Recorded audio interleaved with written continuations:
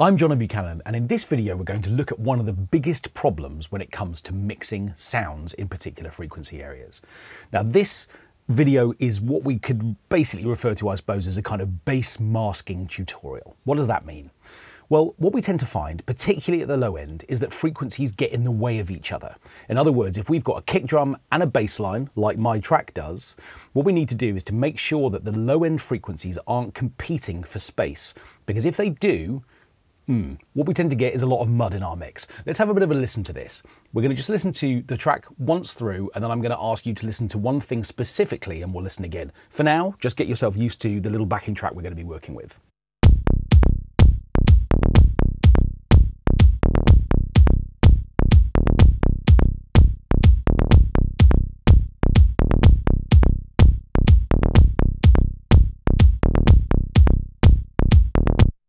Okay, so far so straightforward. This time what I want you to do is I want you to listen specifically to the bass. And in particular, I want you to compare what happens on beats 1 and 3 of the bar when the kick drum and the bass happen together, compared to how the bass sounds the rest of the time when the two patterns aren't aligned. If I show you the MIDI, we can see that on beat 1 and on beat 3, the kick happens at the same time as the bass. Everywhere else the bass plays, it's happening in the gaps between the kick drums. Listen again and tell me this time, well, you're not going to be able to tell me, but ask yourself, does it sound the same, or does the bass feel compromised because the kick is happening at the same moment?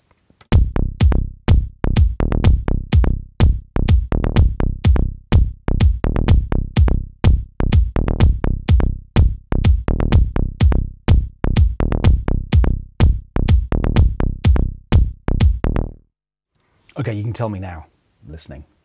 Yeah, it does. Of course it does. Okay, so effectively the reason for that is because what we've got ultimately is our speaker trying to play sounds, and our speaker is responding to the frequency content we send to the stereo output bus. So in other words, every time a kick drum plays, the signal comes out of Logic, it makes its way to our speakers or our headphones, and then there's obviously a physical response. The speaker cones have to actually respond to the frequency content we're asking them to play. And of course, a speaker therefore is going to be much more sort of fed data if it's got a kick drum and a bass line to try and play at the same time. And of course, what it's going to have to do is to compromise between those two things. So sometimes we make these absolutely wonderful bass sounds and we solo them and we hear them in isolation and they sound amazing, and then we mix them in with other sounds and suddenly they don't have the same punch or the same purpose. And the reason is because the physical playback of our sounds requires that definition to be carved into the sounds a little bit more. So bass masking literally means that the bass frequencies are being masked by other bass frequencies coming from other sounds. So what we need to do in a situation like this is to basically say to our sounds, okay, well, what exactly do I want you to be? Which frequencies do I want you to accentuate and play fully? And which other frequencies are we going to take out of other sounds in order to leave room for those frequencies in the first sound? Now, to show you what I mean by this, what I'm actually going to do is to slightly cheat and step out of Logic World for a moment. And I'm going to fire up the FabFilter Pro Q3 plugin. Now, we're going to come back and look at this in Logic as well, but this plugin is going to allow us to see exactly what I'm talking about really clearly. So I'm going to just instantiate that on the first sound here, which is my kick drum. The Pro Q3 is obviously going to be an audio unit plugin, and here it is. And what I'm then going to do within the mixer is simply just drag that across, copy it onto the second channel so that we've got a version of it here on the second sound as well. So the bass is going to go over here and the kick is going to go over here. Now the reason why I'm using this particular plugin is because it contains one really useful feature, which is that the analyzer, in other words, the frequency graph that it's showing when I press play and we can actually see the frequencies that are involved in each sound, can analyze not just the internal sound, but also another sound. In other words, I can take the kick and I can ask it to analyze the bass. And over here in the bass, what I can ask it to do is to analyze the kick. And the advantage of that is that we'll get to see where the frequency areas are, where we've got two sounds competing with each other.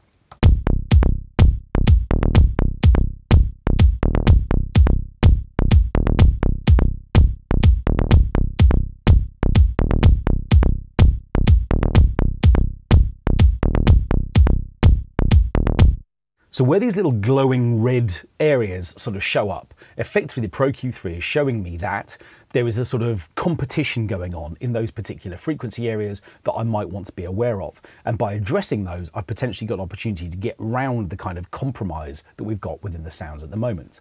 So now the really important question suggests itself, which is, okay, well, do I want the kick to dominate in that frequency area, or do I want the bass to do it? Well, I'm going to prioritise the kick. Effectively, what I want to do is to say, okay, when the kick and the bass are happening together, the kick takes priority. I don't want to be compromising on that sound. So what that really means is that I'm going to go looking for a way to pull some of the frequency content out of those competing frequencies in the bass. So it's over here that I'm going to be focusing my efforts.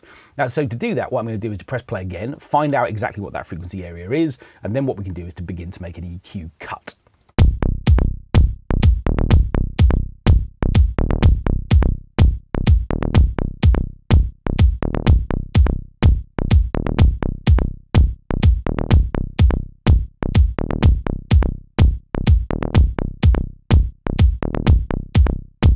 Now, when I do that, I can see that the sort of red glow over here on the left-hand side within the kick is less, because suddenly by taking lots of volume out at this particular frequency, we don't have the same problem.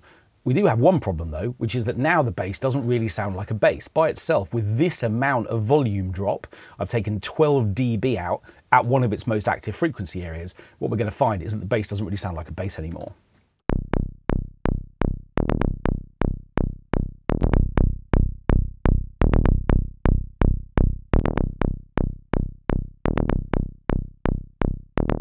Okay, so this has massively compromised that sound. So is this the way that I need to get around this problem? Well, no. I have identified the frequency that I want to target, but there are a couple of things that I could do now to make this much less extreme. The first of those is that I could make the active frequency area much smaller. So this is what we refer to as a much more surgical change. We've ended up with a much sort of narrower cut, rather than taking lots of frequency content out, not just at the problem frequency, but effectively narrowing that down around sort of a smaller area of frequencies. Then effectively, obviously, less of the bass sound is going to be compromised. And the other thing is I probably don't need to lose anywhere near that amount of volume. What I instead want to do is to basically just say, okay, bass, I just want you to just take a little bit of volume out of that particular space in order to prioritize it in the kick. And if I wanted to, what I could also do would be to say, okay, so I've got a frequency around sort of 57 Hertz-ish here.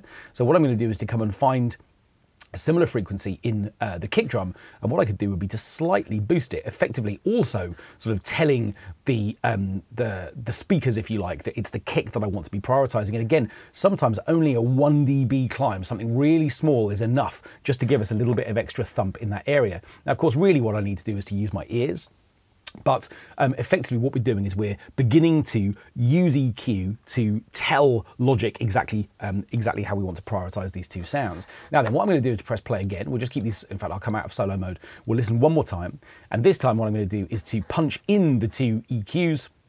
I'm going to turn them off so we're not looking at them. It's much better to use our ears. So what I'll do is to start with them both bypassed, and then we'll punch them in.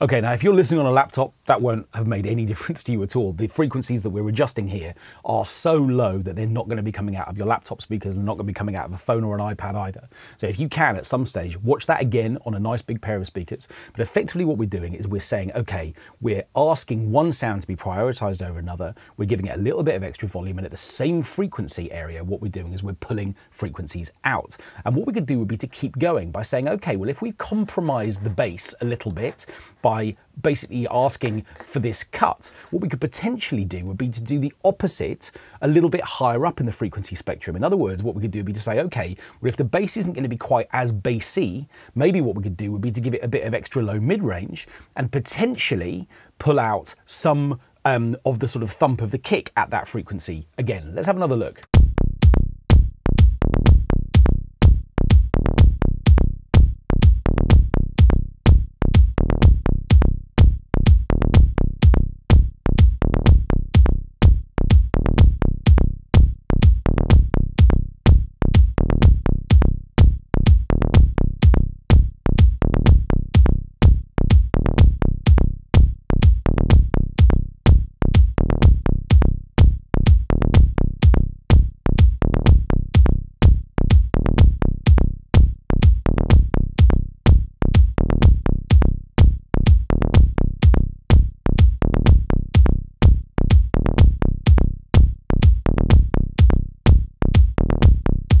Okay, so what I've done there is to select two slightly different frequencies, but they're close to each other. So effectively what I'm doing is saying, okay, well, I want the bass to be a little bit warmer here, just underneath 200 Hertz. And what I'm doing to sort of prepare for that is I'm scooping a few frequencies, a little bit of volume out, a little bit above 200 Hertz in the kick. And again, it's a really subtle change, but effectively what we're doing is we're saying, okay, well, the bass can be a bit bolder in that area. And as a result, what we're going to do is we're going to balance the kick. And this kind of nice little sort of, okay, well, if I push one thing, I need to pull something else back approach going through this area is a really nice way to work. Now, what do you do if you don't have the Pro Q3? Well, remember, we've just used that for analysis.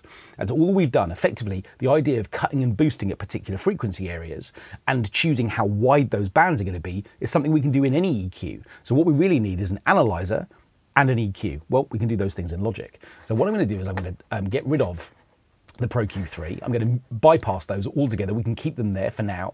But what I'm going to do is to put two plugins in here instead. Firstly, what I'm going to do is to come and find Logic's Multimeter, which is here. And then what I'm also going to do is I'm going to put in the channel EQ, which obviously I'm going to find within the EQ section. And what I really want to do is to copy those two plugins across over here as well. So I'm going to just put them in on the bass. And now effectively I've got those two stages of processing for both of these sounds as well. Here's my kick EQ and here's my analyzer. So when I press play, what we're going to have a chance to do is to see which frequencies are active in this sound.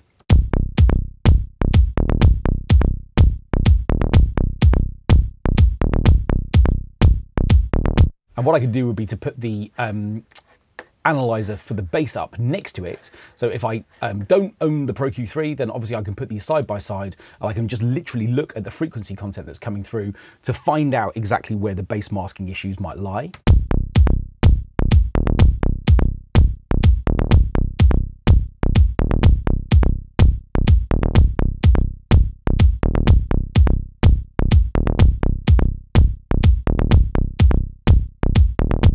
And I can see that, again, around sort of 62 Hertz, which is what obviously we were discovering in the Pro Q3 is where we've got our issue as well. So again, what I could do would be to quickly sort of put in those changes again, sort of saying, okay, well, I know that my issue is around here. And what I want to do is to then make that adjustment.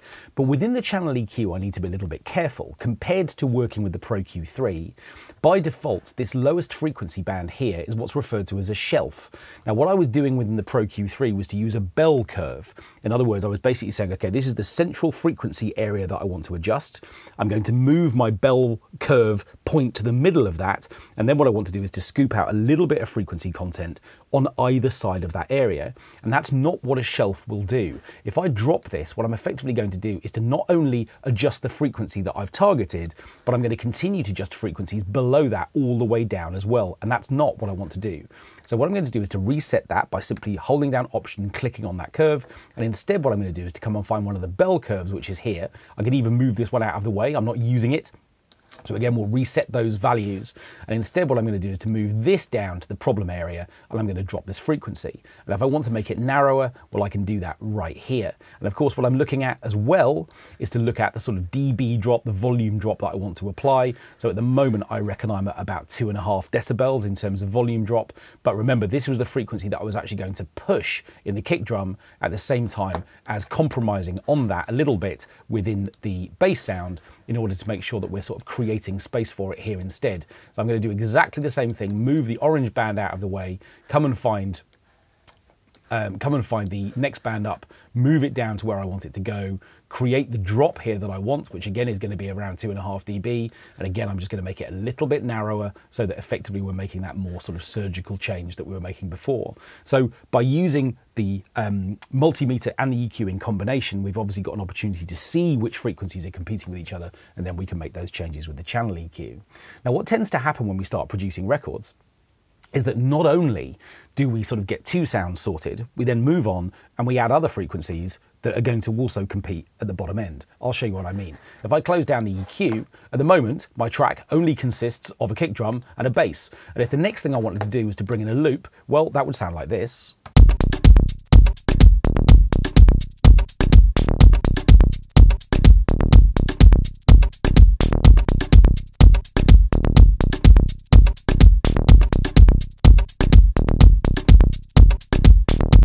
Which is great, loads more energy, really exciting. If I solo it, the only problem is loads more bass.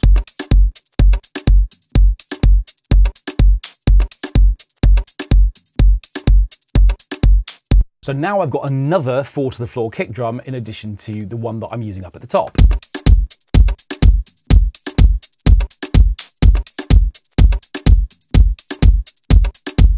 And again, my speakers are really struggling to decide which of those sounds is more of a priority. Well, I've already decided that this is going to be my kick. So what I could do with this sound, instead of just EQing out the low end, instead I could be a bit more bold, and instead what I could do would be to filter it out. So this time what I'm going to do is to come down to Logic's AutoFilter and put it on this track. Now, in order to filter out the kick drum, I need what's called a high pass filter. I want high frequencies to pass through and to be heard, and I want to be filtering out low frequency content. So I'm selecting the high pass filter, which is doing exactly that. We can see from this slope that I'm going to be losing low end frequency content. I don't want any envelope shaping. That's going to start introducing an envelope into the way that the filter is going to work. I don't want that. I'm just going to get rid of that altogether. I just want a static filter. What cutoff frequency do I want to use? Well, you know by now. What we need to do is use our ears.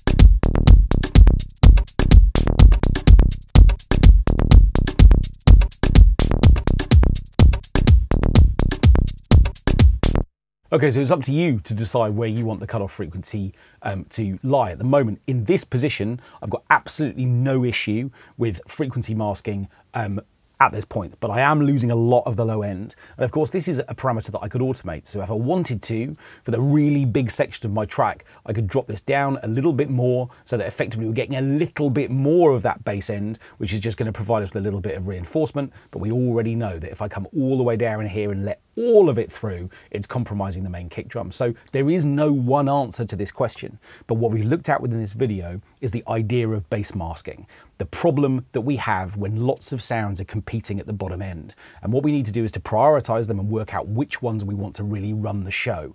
And for the other sounds, what we need to do is just be ever so slightly paring them back to create more definition in the mix. And particularly when we're listening back on bigger speakers, when we've got an opportunity to really enjoy that bass, our mixes will really thank us for it.